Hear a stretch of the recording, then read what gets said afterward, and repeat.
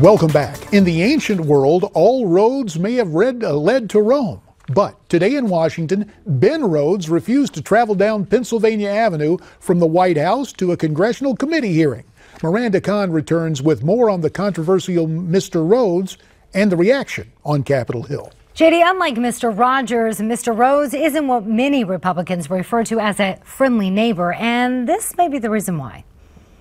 The president's view of this Iran deal is this is the best way to prevent Iran from getting a nuclear weapon. Ben Rhodes may not be a name familiar to you, but it is to many Republicans, especially after this New York Times piece. His background is in creative writing, Bill. That's great if you're working for the Hallmark or the Lifetime channels. It's not so good when you're the national security advisor for the President of the United States. Since then, Rhodes, the now famous foreign policy guru, has put himself and the Obama administration in the hot seat for his remarks about the president's Iran deal, specifically for what he says that suggests Rhodes may have orchestrated an Iran deal story in a way to sway the public and Congress unjustly. They manipulated the public in such a way to form this supposed support for the Iranian deal that was not rooted in fact. Since then, 3 Republican senators have asked the president to fire Rhodes based on comments that he misled lawmakers on the Iran deal.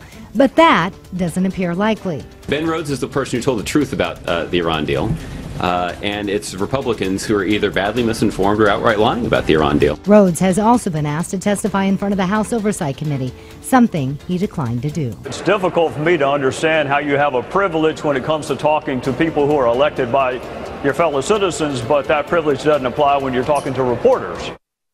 And JD, Republicans admit there's little they can accomplish with Rhodes without Rhodes's testimony, which is why it's possible he may be subpoenaed to do so. JD, back to you. Thanks very much, Miranda. We will stand by for that subpoena. And we're standing by for your phone calls. A reminder that you can get in touch with us right now at 1-877-Newsmax. That's 1-877-639-7629.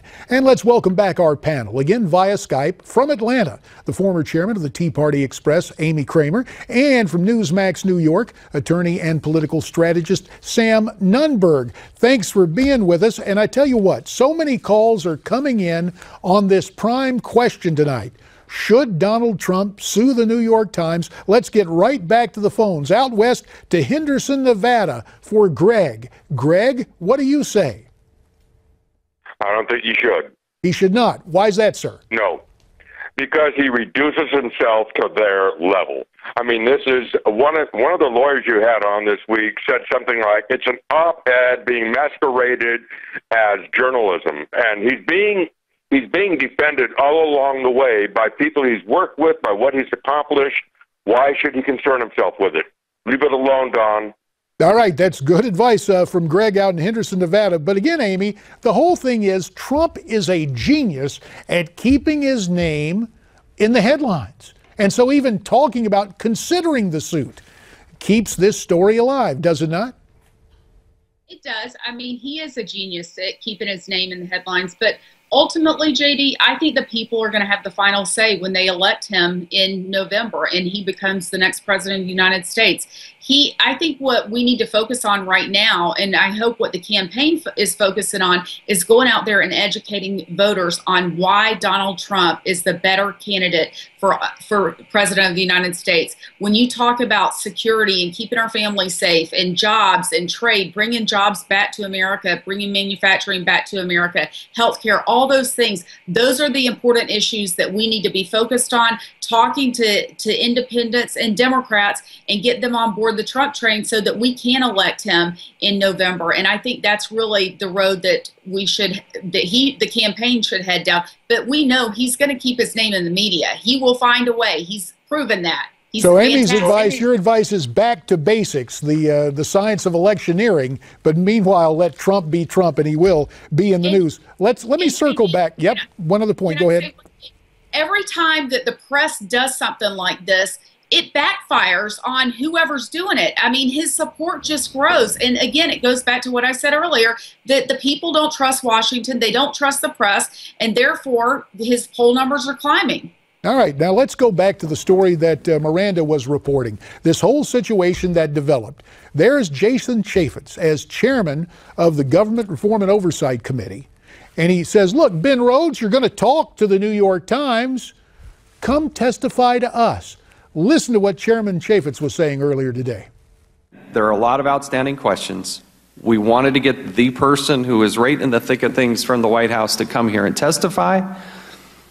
The White House on Thursday claimed that this wasn't about executive privilege. And then less than 24 hours before this hearing, they reversed course and said, oh, it is about executive privilege. Now, who's being inconsistent? You have plenty of time, Mr. Rhodes, to go out and talk to all the media friends and talk to the echo chamber that you brag about in the New York Times. But when it comes time to actually answer hard questions under oath, they decide not to do it. Sam Nunberg, again, as a political operative, but also as an attorney. I get it on executive privilege, but really doesn't Chaffetz have the sound argument right here? And do you expect him to issue a subpoena to bring Rhodes before the committee? I do expect him to issue a subpoena, and I do expect the Republicans to make this a larger issue. But the fact of the matter is, the reality is that the Republicans are the ones who gave Obama the power to sign this treaty, which it really was a treaty, by having the Senate pass the Iran Nuclear Review Act.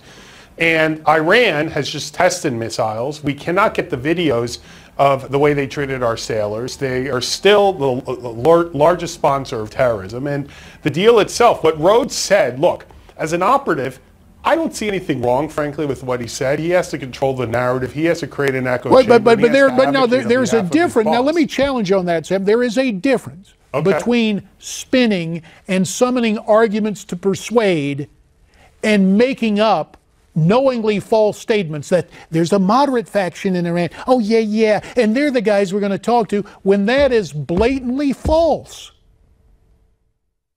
But, I've worked for the Middle East Forum, and I followed this very closely for years. And if you were actually following it, you would have known that they had been negotiating with Iran since 2011. And this whole argument you know what? I'm sorry, and I appreciate your knowledge of Middle Eastern affairs. But again, to me, it sounds like the old Clinton argument. Let's release something at 5 o'clock in the afternoon, and we'll say when it ends up on the front page of the paper, oh, that's old news.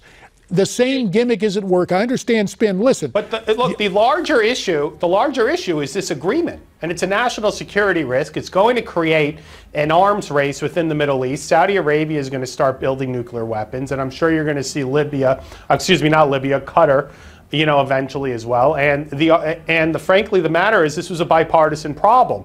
I mean, Rhodes, by the way, worked for James Baker in the Baker-Hamilton report during the Bush administration. This is somebody who's a pan-Arabist, and there are these people on both sides, as you well know.